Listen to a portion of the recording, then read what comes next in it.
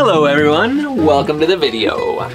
You know, there are not very many things that are worse than being in an RV with a leaky toilet seal. That is very true, but today's video is not about replacing the toilet seal because I already did that a month ago and it's still leaking. So today we're gonna go over a few reasons on why we are replacing our entire toilet to a Dometic 310 slow close.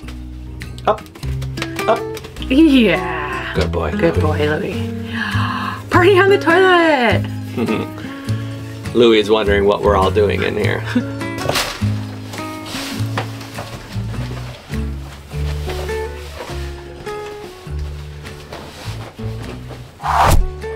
Okay, my work is done. Now, Erin, come change this out for me.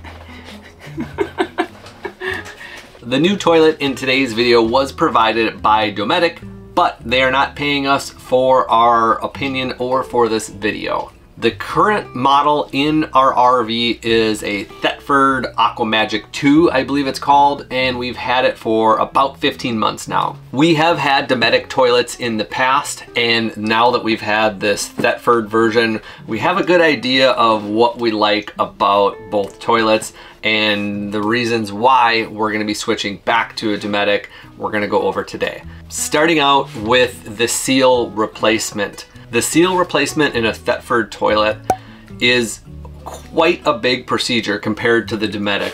And I just went through this a month ago and it took me at least an hour, maybe 2 hours to replace the seal because you have to actually take apart the entire toilet. So trying to get to those bolts from behind as you're reaching around the toilet, blind with a small ratchet, it's just a big pain in the butt.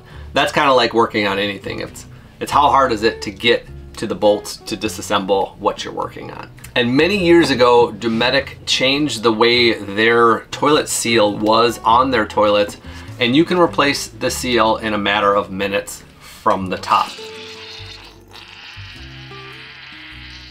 So those that aren't familiar with RV toilets and hearing that the seal is leaking, you might just think that the bowl doesn't hold water.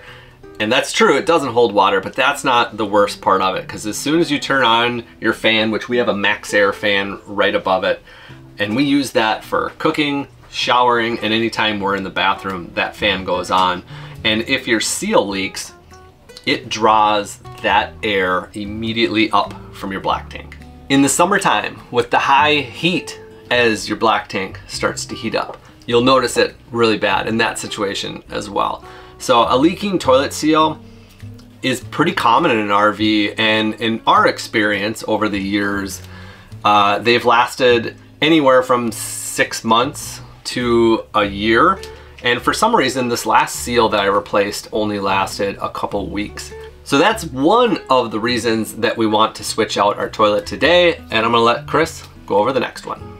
So the second reason that we are going to switch out our entire toilet is because the Dometic has a 360-degree vortex flush. And what does that mean? Well, I'm gonna tell you what our current Thetford has and why I personally hate the flush on our current toilet. And in true Irene Iron Travels fashion, we're gonna talk about some gross stuff here, so bear with me. But the big reason is when you look at our current system, it has a single point of flush and it's in the rear, and it's a spray nozzle that has 3 squirts of water.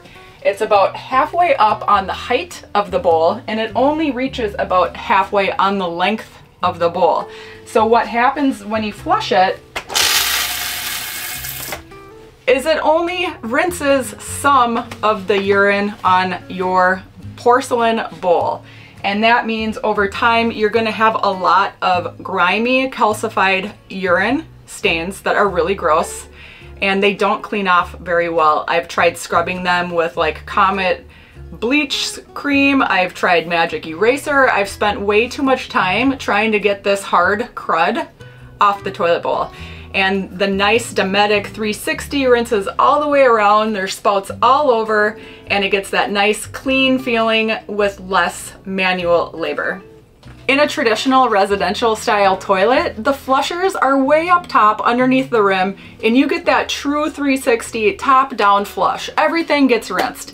And that's what I'm hoping to get and that I'm expecting in this Dometic. And I'm curious to hear from you guys what toilet rinsers you have, and if you struggle with the same partial rinse that we currently have. I mean, you can literally see the line where you get a clean flush versus where it's stained, where you don't get a rinse. And there's probably some tricks on some things that we could do, like maybe keeping a water bottle in here with a vinegar mix solution. Every time you go to the bathroom, you could just spray it down. We could do that, but we haven't been doing it, so now we're stuck with the stain, and I don't know how to remove the stains. So share your struggles with us down below. And while I'm standing right here, I'm gonna jump right into reason number 3 that we're replacing our entire toilet. And this one actually is an upgrade that you can do on most every single toilet, regardless of which make and model that you have. And if you don't have it, you should look into it. And what am I talking about? I'm talking about the slow close lid. Have you ever had your partner slam the toilet seat down and startle you or just annoy you? I'm sure you have if you don't have the slow close lid. So when we went to go upgrade our lid to get the slow close, Erin could not find a wooden version of it, and we were only able to find a plastic version of the slow close. And when you're in an RV, every space is critical. So when we're in here, sometimes I sit on this toilet, or oftentimes I stand on it to clean the lint off of our fan. And it's very soft. I worry that I'm gonna fall through it or fall down. I'm actually really surprised that Erin and I could both sit on it in the beginning of this video. So having the wood just makes it feel a lot more luxurious. It gives you that home residential feel, and it's really great for sitting on and maximizing all of the space in your bathroom, including those pesky cleaning tasks. Now, one thing I must say that I absolutely love about our current slow close lid, even though it's plastic, it does have some nice features.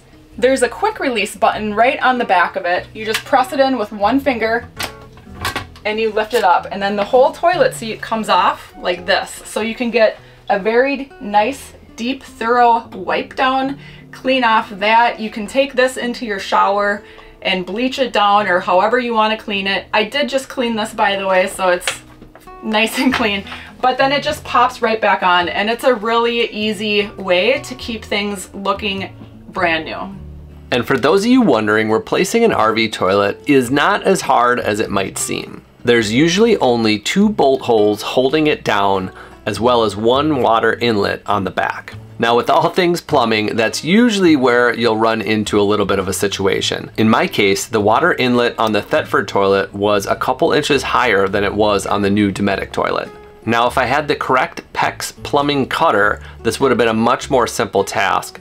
But because all I had was a razor blade, it ended up taking a little bit longer. So all I had to do was cut down the original PEX pipe and then reuse the original fitting in the new location. Now, Dometic does offer this easy to replace toilet in 3 different series. The 300, which is your standard plastic bowl, the 310, which is what we have, which is a ceramic bowl, and then the 320 series, which is the elongated ceramic bowl. And that is your even more residential home style feel. Well, we hope everyone enjoyed today's video on toilets, and no, we don't expect everyone to run out and buy a brand new toilet when just the seal is leaking, but this hopefully gave you guys a little bit of a glimpse into some of the variances between the 2 brands. And I know it's not the most exciting or sexy topic that we've ever covered, but we are here to share all of our experiences with you, and that includes the day-to-day house maintenance items, such as a leaky gasket on a toilet. I'm excited to get back to this Dometic toilet. It's been well over a year and a half since we've had one. I've never been so excited about a toilet in my life, and I will tell you, if you've ever had a bad seal, you will know how rancid it really is. Louis is excited too. He doesn't drink out of the toilet, in case you're wondering. That's a myth. Do dogs even do that?